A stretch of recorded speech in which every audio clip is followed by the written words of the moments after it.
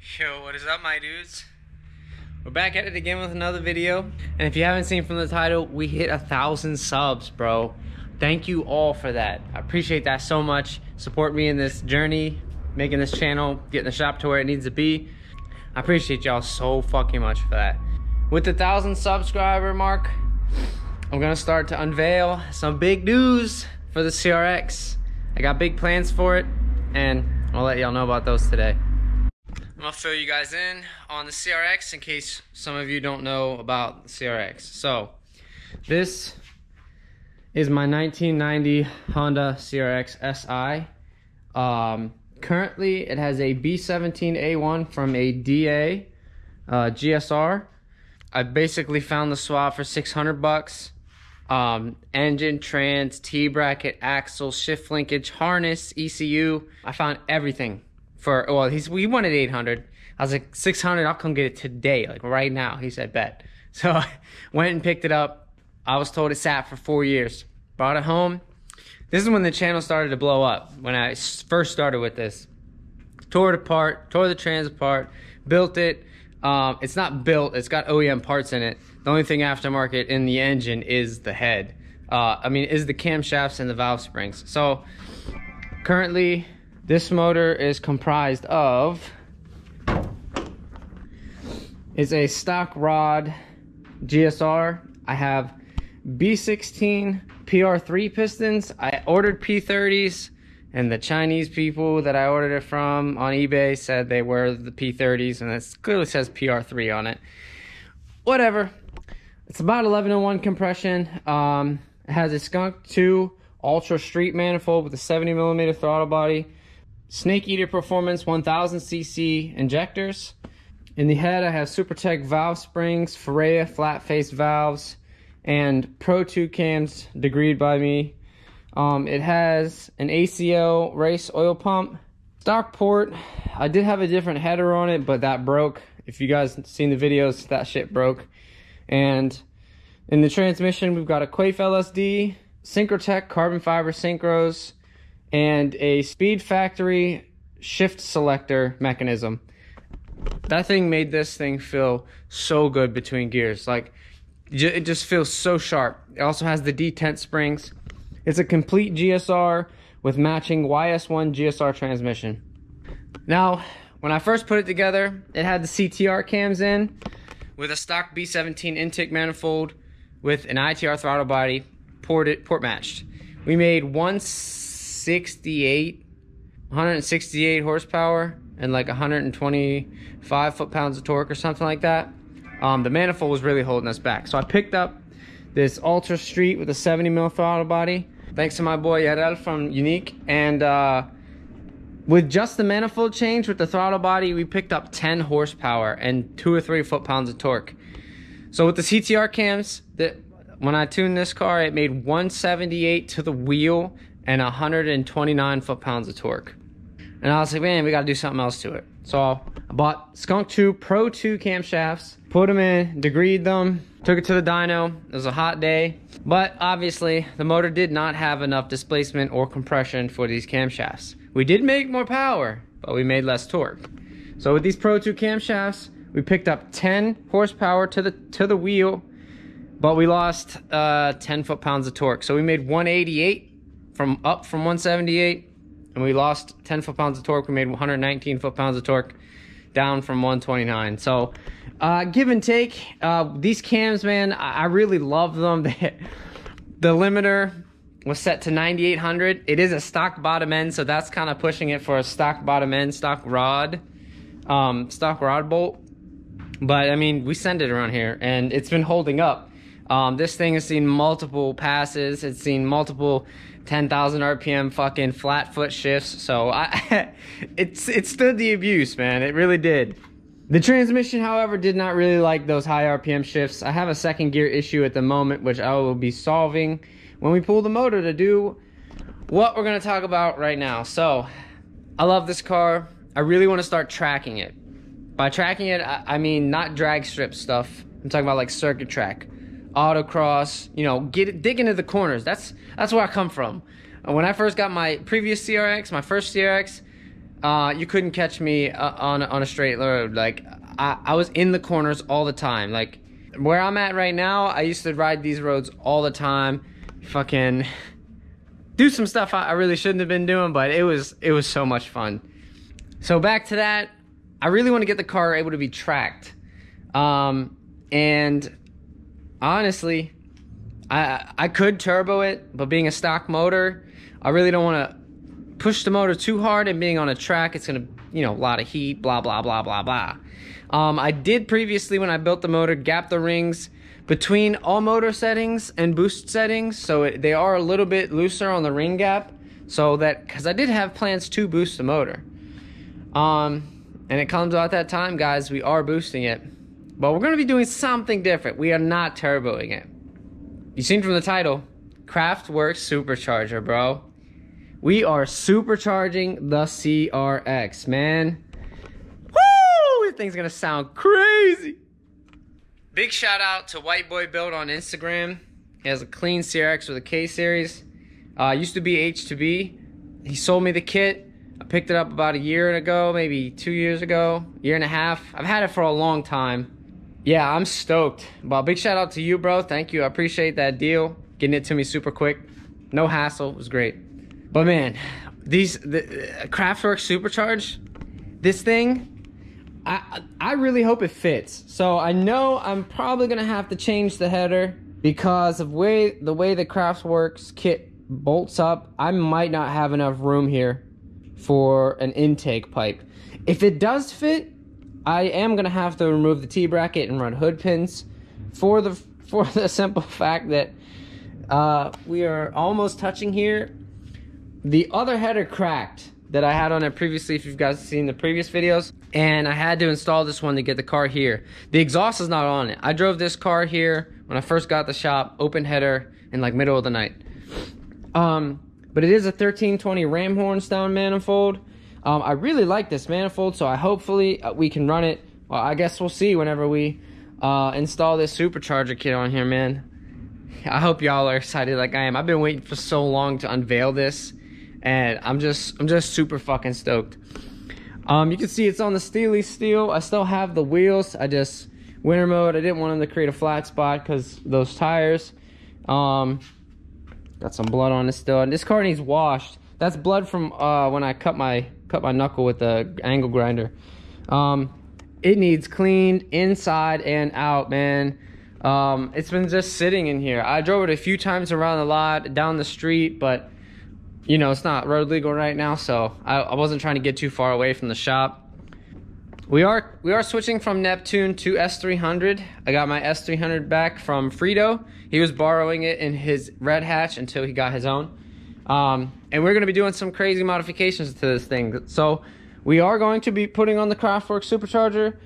I have a Speed Factory Mega Fuel Rail for this thing, and I'm going to be getting all new fuel lines away with this fucking shit here, and we're going to 8AN feed and return fuel lines with a 450 pump. I still have to get the fuel lines yet, and and honestly, we're not starting this for a few months. Once Carlos's car is done and it's driving, we're gonna get my brother's Accord in here and get this F20B together and get that thing in his car so he can drive that thing on the street. His car's been down for a while, so we got to get that thing together for him. And as soon as that car is finished, we're going to be getting with the CRX. I'm super excited. I'm going to try and relocate the battery. Making the boost pipes is going to be so much fun for this thing, bro. Yeah, I'm just super fucking excited. I'm going to pull out the kit right now, show you everything that comes with, and we can take a look at this Kraftwerks Supercharger, guys. Sheesh. So this style, it's a Kraftwerks kit, but it is a Rotrex supercharger. It is a C3094. Yep, C3094. Dude, I am super fucking excited. We have the oil cooler. We have the oil cooler tank. It comes with a blow-off valve. Comes with the connector tube to have an air intake. I think I might make an aluminum one though, because I really would just. It depends on really how that header works with this. Not sure what all this stuff is, but we will figure it out when we open this kit to try and install it. We have the bracket and everything to mount the supercharger. The belt's in there.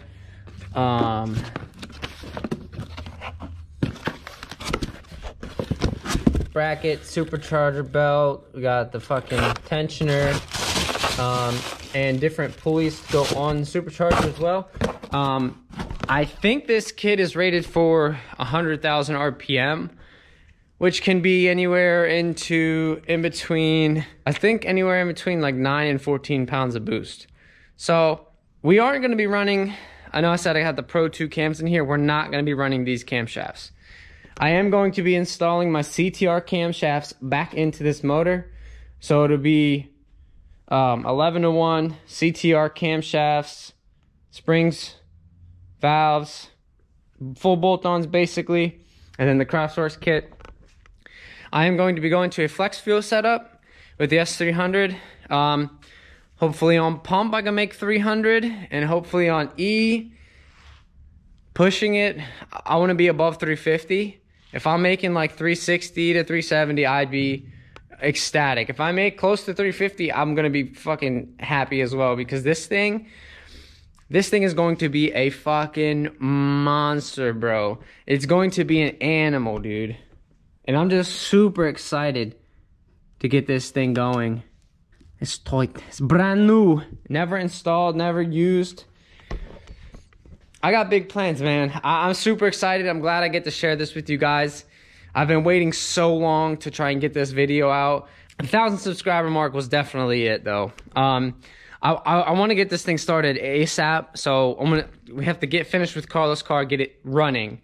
As soon as it's running and the exhaust is on and he can drive it and break it in, we're going to get started on my brother's Accord. And as soon as my brother's Accord is done, hopefully that doesn't take a long time, because I am going to rebuild the motor. It's been sitting outside for a little bit, so there's a little bit of surface rust on the walls. I'm going to rebuild that. That motor actually came with a QSD F2B H2B kit. And came with the axles for it too. So I'm gonna pull that off of there, the plate and the mount. I might have that up for sale. I may just keep it for something later down the road. You never know. But we will have to rebuild that, get that thing together. It's gonna just be OEM spec. And then later down the road, I might open the ring gap a little bit later down the road, because I did tell my brother I was gonna boost his car for him. Maybe throw on a small turbo or somewhat big turbo, run some low boost, make like 300. He doesn't drive his car hard at all. It's kind of sad, because I wish he would have some fun in it, but you know, he doesn't really drive his car hard that much. He would much more enjoy just having the car, driving it, hearing the noises, stepping on it every once in a while, but you know, not like me, not like you, not like Carlos. We drive our cars.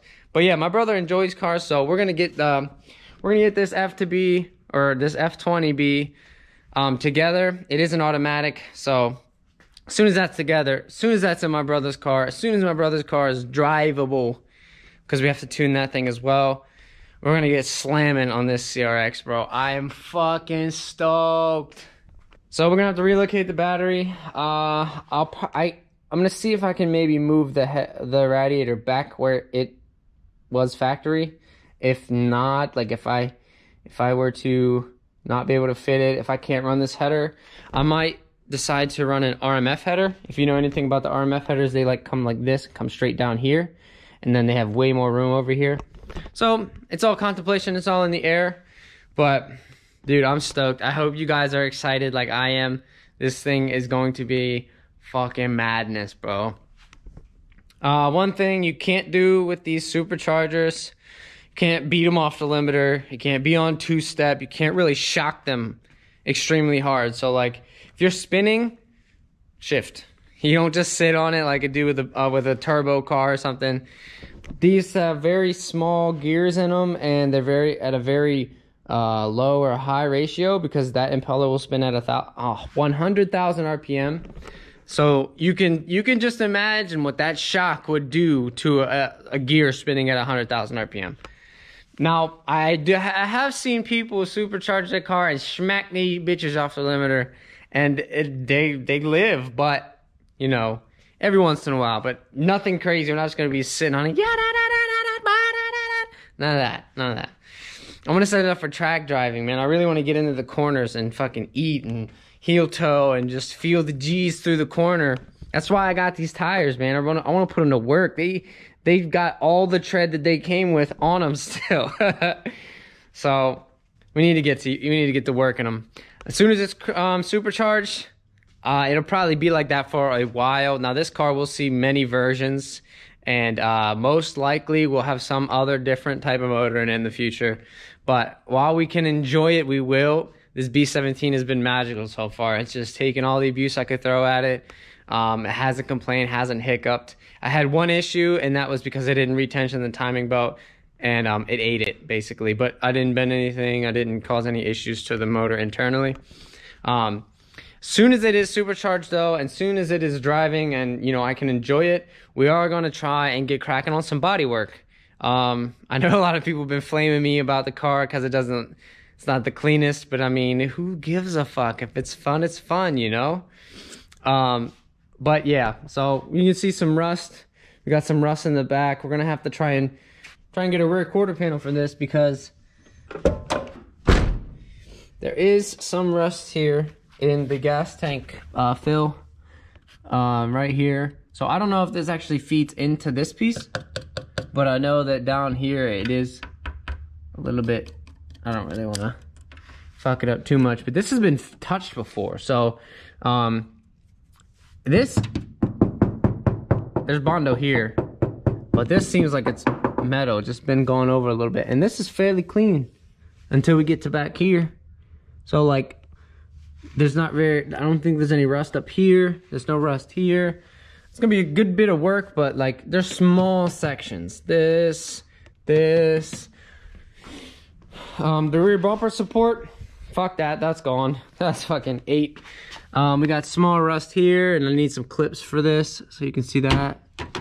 You know, small stuff. Just this lip here, everything back onto this section is good. This has been touched too on this side, but most of this feels solid. It feels like it's actual metal. So yeah, as soon as it's supercharged, man, we're gonna try and get working on some body work and get this thing kinda clean, somewhat clean. The interior, it's a mess right now, so don't judge me. I had to pull some stuff out of it, and I was diagnosing my ECU issue. That's why it's kind of a mess. But my steering wheel, I'm gonna have to get a different one. Something cool, quick release maybe, but the screw that holds the horn, my battery's dying right now, so it's not very loud.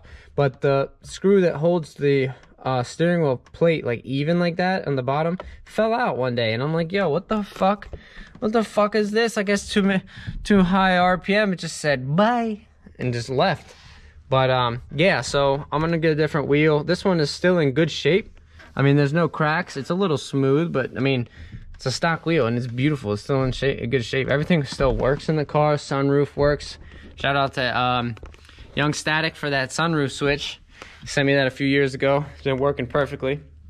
Yep, got our stickers as well for Kraftwerks, man. This thing, bro, I cannot wait, dog. I cannot wait. Hopefully it makes the power that I wanted to make, and hopefully it drives really well, because I'm super excited to get this thing going. But yeah, guys, that's basically the wrap up for this. Thank you for 1,000 subs, man. Let's keep this thing going. I'm trying to, you know, get some shit rolling, you feel me? You're gonna be having a lot more shit coming through the door. Like I said, we got Carlos's car to finish. We got my brother's Accord. We got to make the exhaust for this. We got drift knuckles and an LSD coming as well. Another Vitara build that's gonna be going together soon. We got shit coming, man. We finished my other buddy Carlos's car, La Adicta, and that thing came out beautiful, guys. Came out so good. So I appreciate you guys. Stay tuned, my dudes. We got some shit coming. I'm super excited. And I just, man, this thing, it's gonna be an animal. So that's all for this one, guys. Hope to catch you on the next one. Stay tuned, guys. Deuces.